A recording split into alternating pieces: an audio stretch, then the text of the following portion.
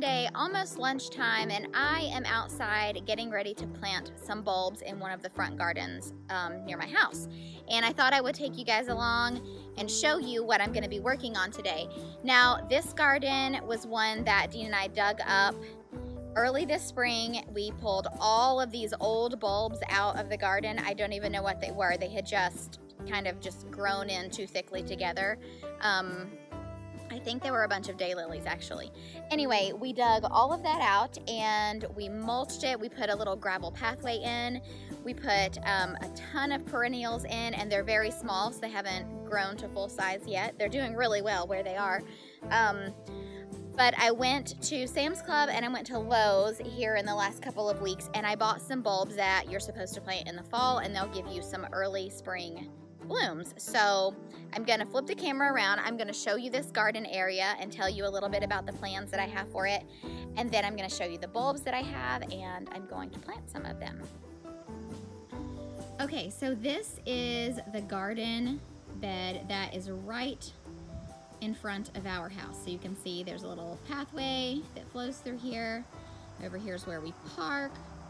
And then there's this ramp that leads up to our house. And then there's the front of the house with all the construction stuff around it. So anyway, this garden is one of the first things that you see, and there's my dog Rosie, is one of the first things you see when you walk up to the house. So let me take you to the front of it so you can kind of see what it's gonna look like. Everything's still small right now, like I said. So I have some lavender and some echinacea there, and then right here I've got like a little succulent that's gonna grow out of that little container. And I need to fill in some of this area with bulbs or some other kind of annual plant next year. Sort of where Rosie is laying, we have like this area right around this pole. There's this big pole that was put here, and she used to have like a little, the lady who built the house had like a flying pig because she had a pig. She had a little potbelly pig and she loved pigs. So anyway, she had that there. We're gonna get like a sign that says something at some point, but around that pole I'm gonna put some crocuses. I bought some crocus bulbs, like a mixture of colors. And these little plants through here that line the pathway, those are phlox, and we have like a pink and a purple blue color phlox that will bloom, and you can see them on this side of the pathway too. And then these two plants are a hydrangea. They're like a white color. Sorry, there's a big truck going by and I don't know if you can hear me, but they are a white color and they turn like a rusty pink in the fall, and you can see they're already that color. Around the rock here, I've got a bunch of succulents, and I've got a little corabelle back here, and it's not doing too great in that area. I'm not sure what's up with it, but on this other side, I have the exact same thing. This is an ostrich fern right here, and it's already it's already sprouted another little baby right there. Anyway, so around this rock, I have the same thing, and my corabelle is doing great, which it does have a weed in it. It needs to be picked out. But anyway, it's doing really well. And in a past video, I planted some of these succulents right here on the little tea table. We have some more lavender on that side. I have some hostas here that have purple blooms, and obviously the lavender has purple blooms. We have a couple of ferns right here. Right here in this corner, there's not much. I've got a butterfly bush. That's a dwarf-sized butterfly bush. It'll get about 3 foot by 3 foot. And it's in this area. These are actually some bulbs, and they sprout up like pink and purple colored flowers, and I can't remember what they're called, but they're not doing well there, so I'm probably going to dig those up. And then in this triangle area, I'm going to put a mixture of tulips. They're pink, purple, and white tulips, and then some other white flowers. I'm not sure what they're called. I'll have to show you. Okay, so let me show you the different bulbs that I have for this space and tell you a little bit about what I plan to do in this area. So, actually these bulbs are for another garden. Those are golden Oxford tulips. They go in a different garden. So let me get all this out. And these are Parisian blue alums. They also go in a different garden. All right.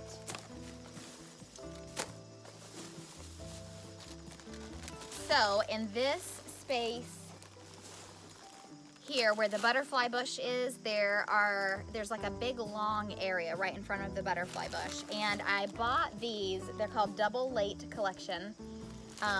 They're like purple, pink, and white mixture of tulips. And they bloom in late spring.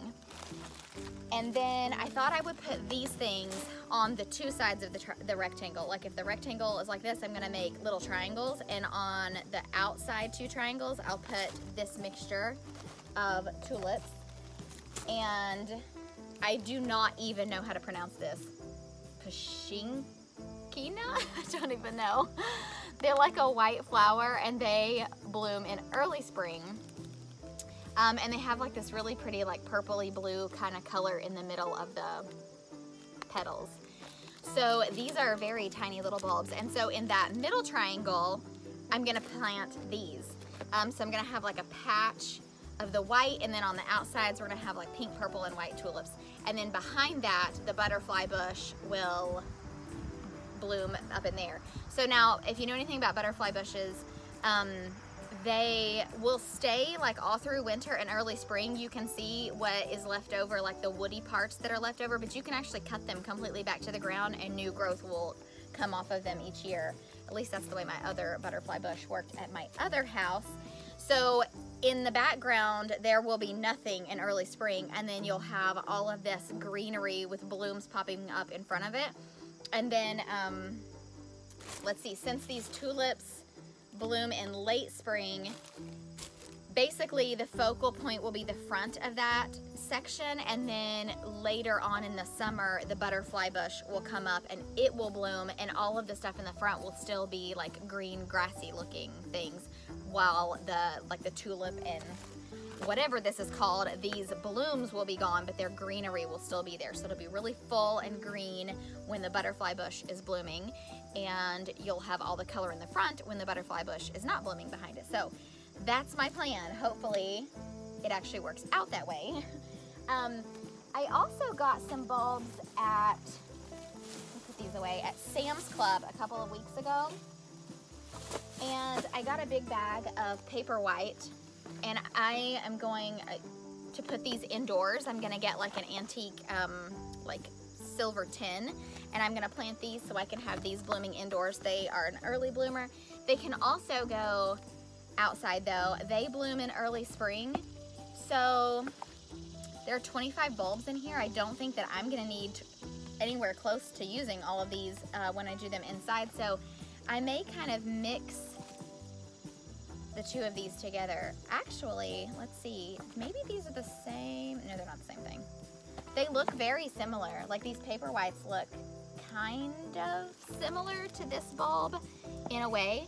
So I wonder if maybe I can mix these together and have these in the white space in the center of this big rectangle divided up into triangles. So I don't know. I am gonna put these white paper whites out in different places. All of these bulbs are part sun, or I'm sorry, they are full sun to partial sun, and this garden area definitely gets that, especially in the early spring before the dogwood trees bloom. It gets a lot of sun here, so they'll be perfect for this area. Yeah, okay, so I think that these will work really well.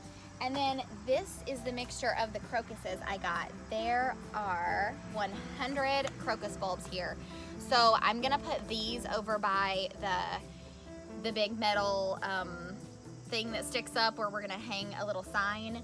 I'll put them around in that area, and maybe I'll mix. These are very short, so maybe I'll put some tulips around in that area too. I don't know, I may just actually take some crocus bulbs, and I don't think I'll do that.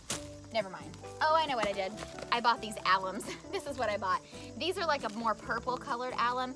Now, the ones that I have right here, these Parisian blue alums, you can see how like one looks bluer and one looks more purpley pink.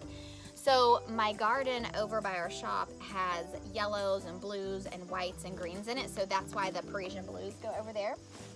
This garden is more like pinks and purples and greens and whites, so that's why this alum is going to come over here.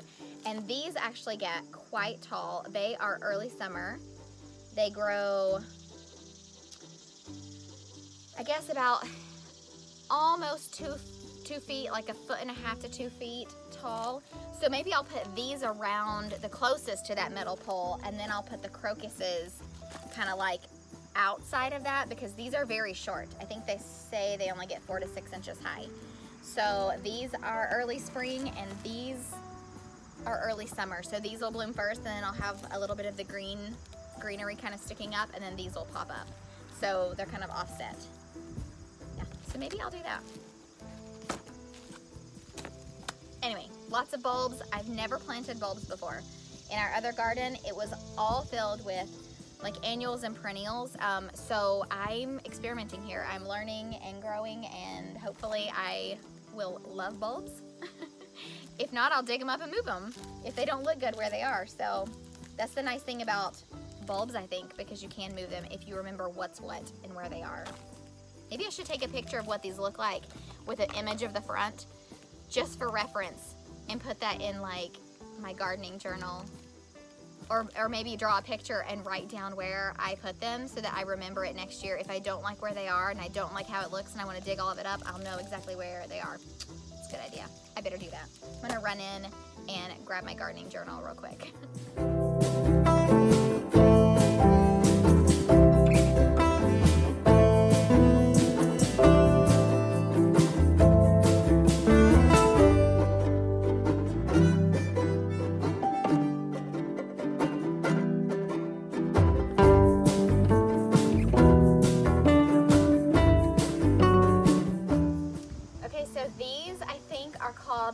Gladiolas, and they're like a pink and purple mixture. I planted 4 or 5 of them last year, and I have 1, 2, 3, 4, 5, 6, 7, 8, 9, and this one 10 has a baby growing on the side of it. So they've doubled, and I'm gonna move them. They're really tall, and I don't think I want them where I had them anymore. So I'm gonna move these.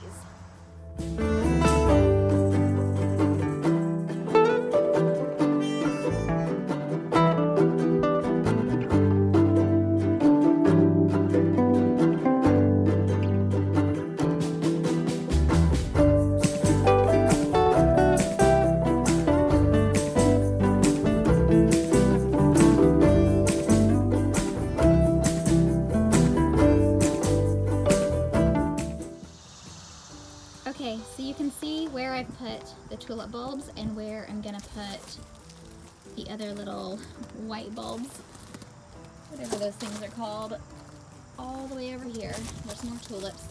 So there'll be tulips on the sides. In the center, there'll be the little white flowers, pushikas, and more tulips over here. Pushkinia? Don't know. Oliver, do you know how to pronounce that word? Me neither. Okay, so gonna plant these things, and then I should be done here.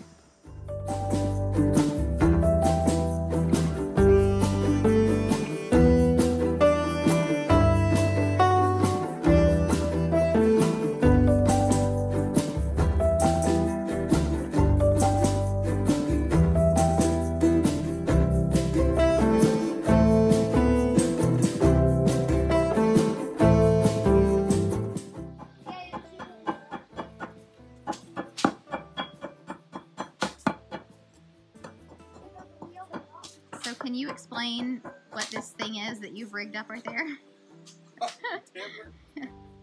That looks like a messed up broom or something. It's a hammer with a towel on it. No, somebody I know that's going to help me out said that it's easier to shape it if you didn't get it perfect the first time with a hand tamper than an automatic tamper. And he said, but you have to put a towel on it because you can crack them if you get one that's really high and you want to get it back down where it belongs. Break it in half. So okay. That's the towel.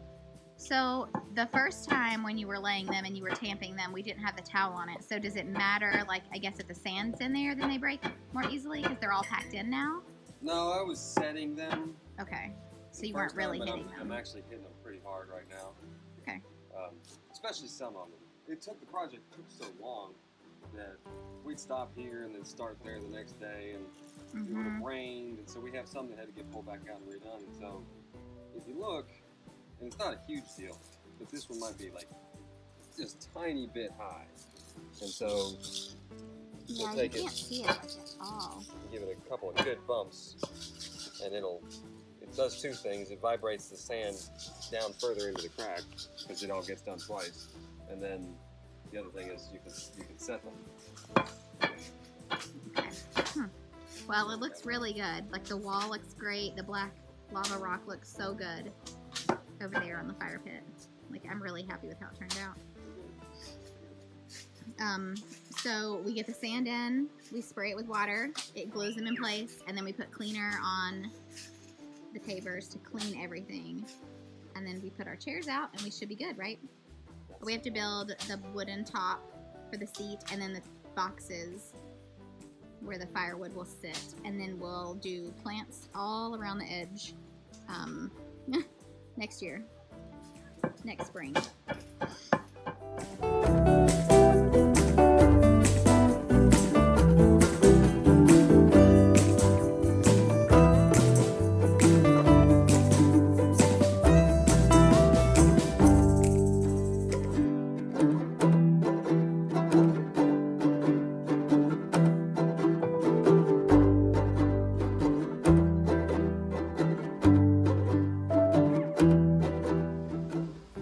Hey guys, it's Thursday and I have just come outside. It's about 12:30, so I am heating up some leftovers for lunch today.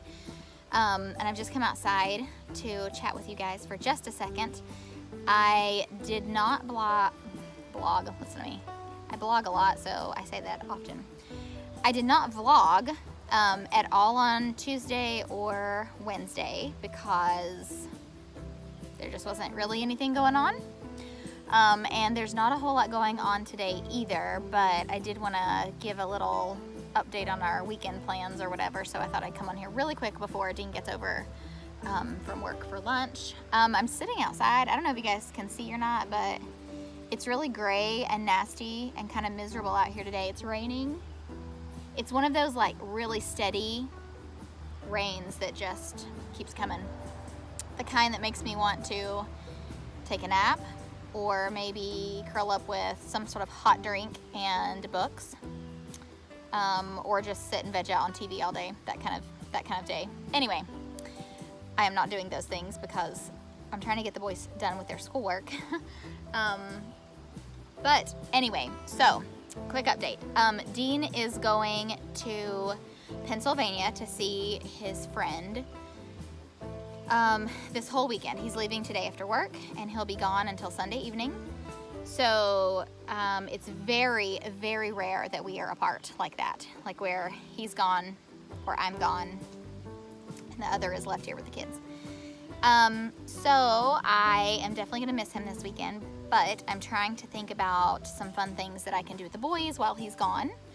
I'm not sure what we're gonna do tonight. Tonight we may just kind of hang out at the house and veg on TV or something. I don't really know. I'll come up with something that we're gonna do tonight. But tomorrow, my sister-in-law and her kids are coming over, so the boys always like it when the cousins come over. I think we're gonna kind of do like a pizza night with pajamas and movies and popcorn and stuff like that, so that'll be fun. And then on Saturday, my mom is going with us. I'm gonna take the boys to a zoo, which is kind of in our local area. It's a very small zoo. It's not like a big zoo at all. The closest large zoo to us is the Knoxville Zoo, and it's huge and amazing. I haven't been there in years, but anyway, it's a little far for me to drive with the boys for one day. But there is this little zoo that is close to us. It's about an hour and a half from where we live. It's called Bright's Zoo, so I'm gonna take the boys there on a Saturday. My mom's gonna come along. My dad he may be working on something, but my mom's definitely coming. And so we're gonna do that on Saturday. I don't know what we'll do on Saturday night.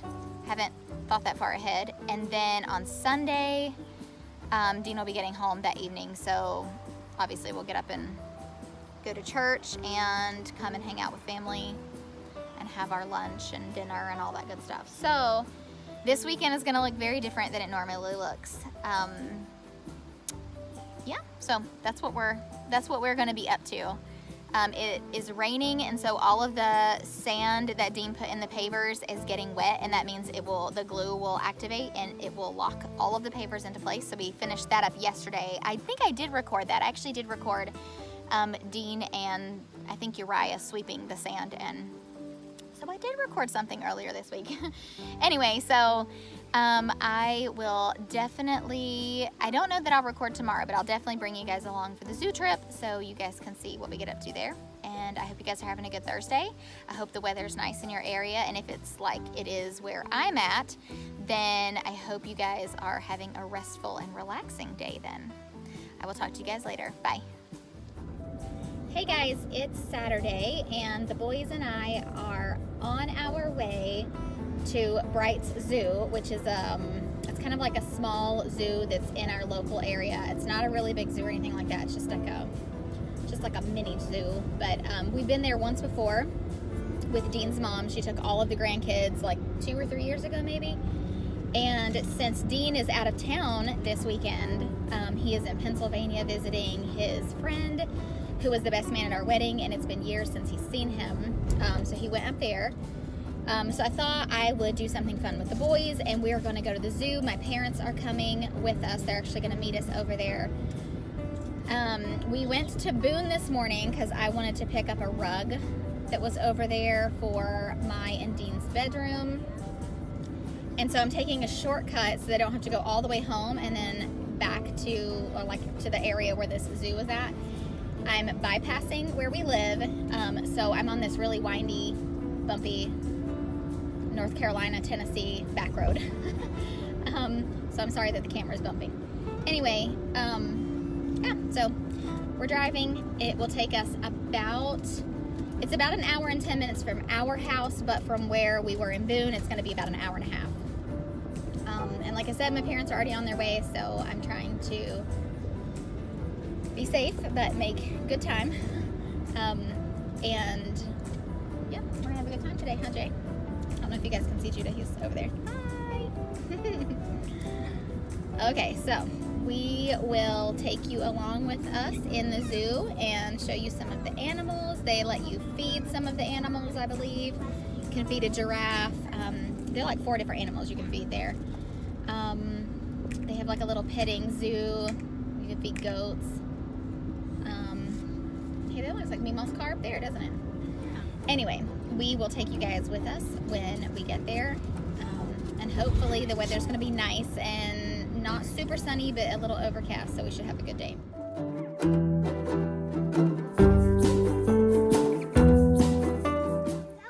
at how cute. He's like Mama, and he's checking out the plantain. There's a plant for everything, buddy. They actually like climb. Look, there's a sleeping mama monkey. Oh, look, the mama is sleeping while her babies are playing. There's actually 1, 2, 3, 4, 5. 5 baby monkeys. Yeah.